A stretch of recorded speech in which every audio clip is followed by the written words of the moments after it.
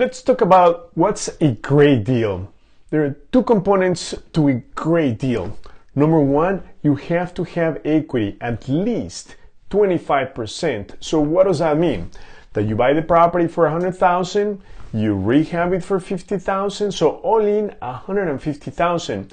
The property should appraise for at least $200,000, meaning the ARV should be $200,000.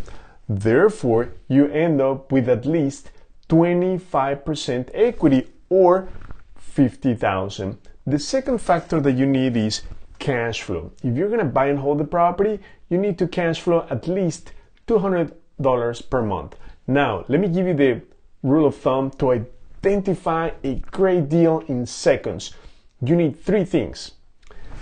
You need a spread of at least $80,000 to $100,000 between the purchase price and the ARV. Example, if you buy the property for $100,000, it should appraise for at least $180,000 to $200,000, and the rehab should be less than $50,000, meaning a medium rehab.